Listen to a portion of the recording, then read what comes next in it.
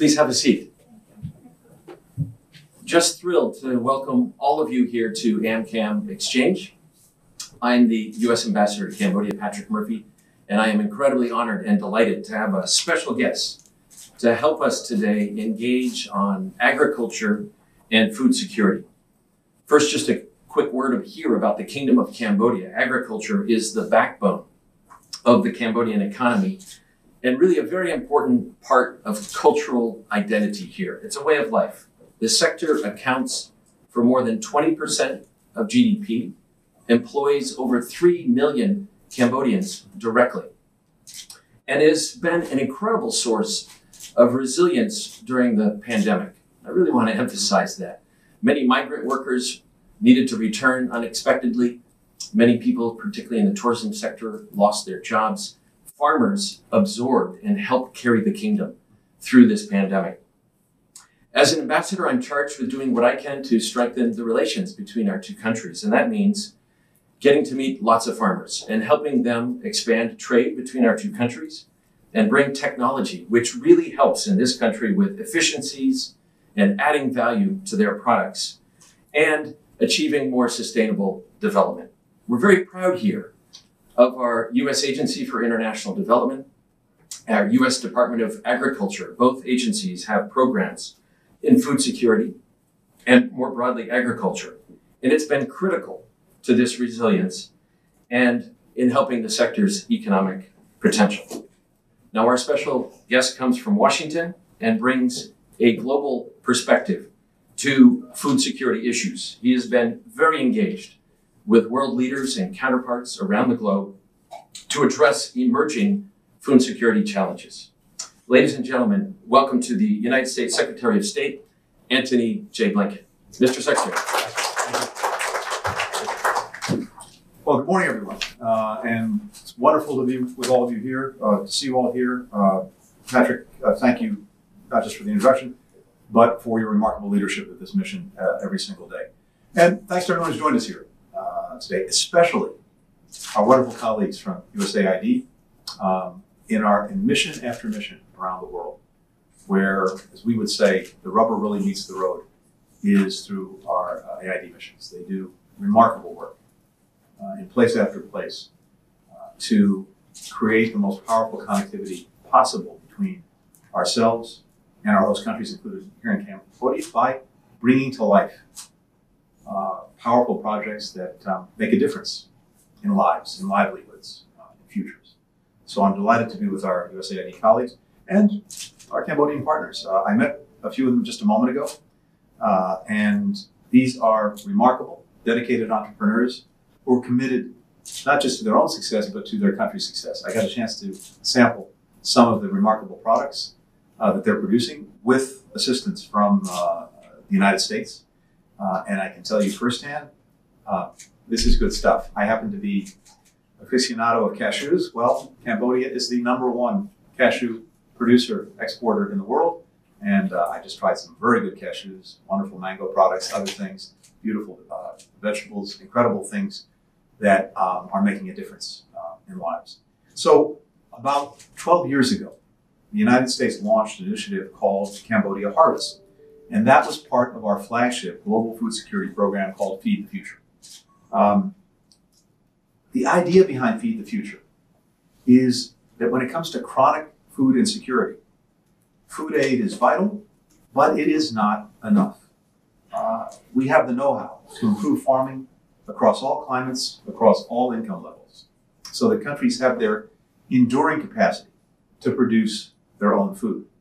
It's the classic example of the old adage about give a person a fish, feed them for a day, teach them to fish, feed them for a lifetime. Feed the Future is all about that, creating self-sufficiency, creating indigenous productive capacity, investing in that future.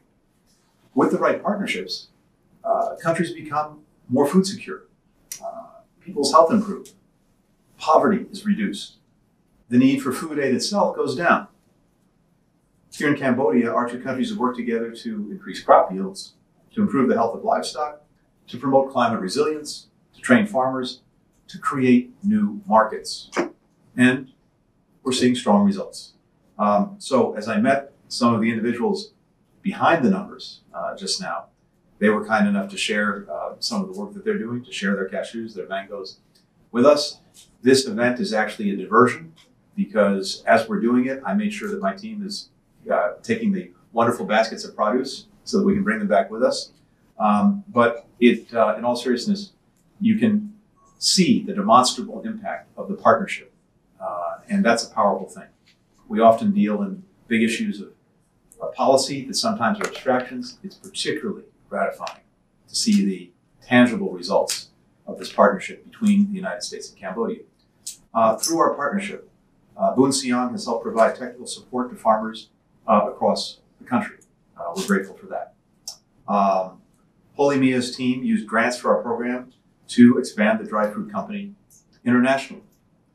And so we see that resonating around the world, not just here in Cambodia. Daraan built new cashew processing facilities with a harvest grant. And so Tia Mao runs a food export and distribution business. With our support, she signed a deal to distribute the local company's fruit in Cambodia and beyond. So congratulations for the remarkable work that each of you is doing. We're proud to be your partners. We want to build on these successes. So today, we're announcing the next phase of our collaboration, and it's called Harvest 3. It will launch next week. It's going to provide up to $25 million over the next 5 years. So what will we do? We'll continue to help farmers boost their incomes. For example, by increasing access to tools like greenhouses, which can help lengthen growing seasons, improve the quality of what's grown, and help products actually meet market standards. We'll aim to reach more farmers, especially women and young people, to make sure that they're reaping the benefits of these investments as well. And we'll help connect more Cambodian farmers and businesses to markets both here at home and abroad. More than 60% of Cambodians live in rural areas. You heard the ambassador speak to this. More than 3/4 of those households rely on agriculture, fisheries, or forestry as their main sources of income. Many of these workers have only limited access to markets or financing.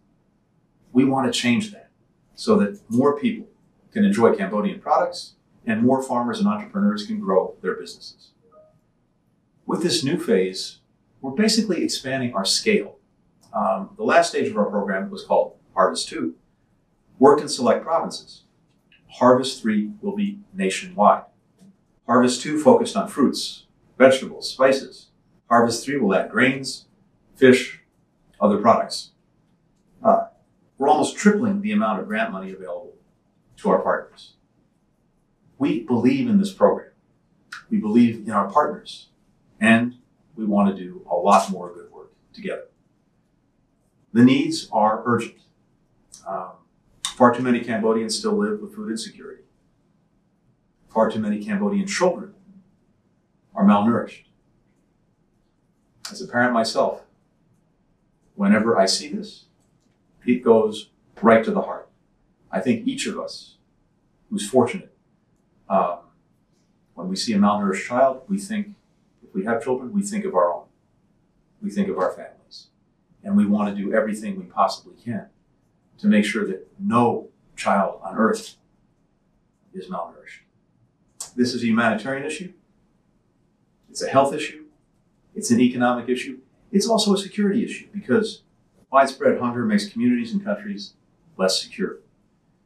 Particularly now, when food insecurity around the world is on the rise because of Russia's war of aggression on Ukraine, which has blocked millions of tons of Ukrainian crops from being shipped to world markets. It's critical that we strengthen global food security and that we address the root causes of hunger, of malnutrition, and of poverty. That's what the United States and our partners have been doing in Cambodia and in more than 40 countries where Feed the Future operates.